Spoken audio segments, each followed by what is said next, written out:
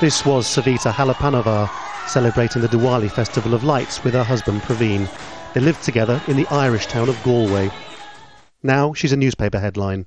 She became pregnant but at 17 weeks went into hospital in pain, miscarrying. The hospital wouldn't carry out an abortion. This is a Catholic country, a medic apparently told them. She died of blood poisoning in agony. The thing that's wrong with this headline is that she wasn't a mum-to-be.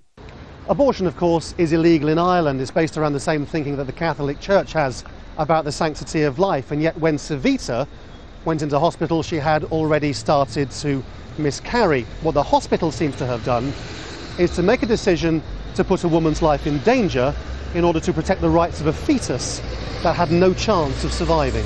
This shocking case has not only forced Ireland to confront its own contradictions about human rights, but comes as the political class here is having to face a demand from the European Court of Human Rights as to whether there are any circumstances in which abortion should be allowed. If a case like this, taken together with the cumulative effects of 20 years of inaction, taken together with thousands of women travelling every year for a termination, taken together with the European Court of Human Rights telling us to get our house in order, if all of that together doesn't motivate the government to legislate properly and clearly, it's impossible to see what would. Politicians known for their opposition to abortion suggest there's no need for new laws. This is, if you like, a tragic, a freak situation that has arisen.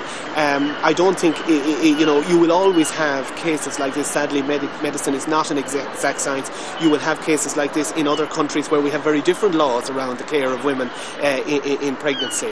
And even now, even after this, some of the faithful here cannot reconcile Savita's case with their own beliefs. You're taking life. But she was miscarrying, the baby was already dead. Yes, I know that. Yeah. But so there wasn't a life to be taken? Yeah. I know what you're saying. I still don't approve of abortion though. Right, so you think the hospital did the right thing? Yeah, I think so. So Savita Halappanavar has now become a symbol for Ireland's pro-abortion campaigners, since her death, entirely avoidable, could have been any other woman's here. Opponents of abortion describe themselves as pro-life.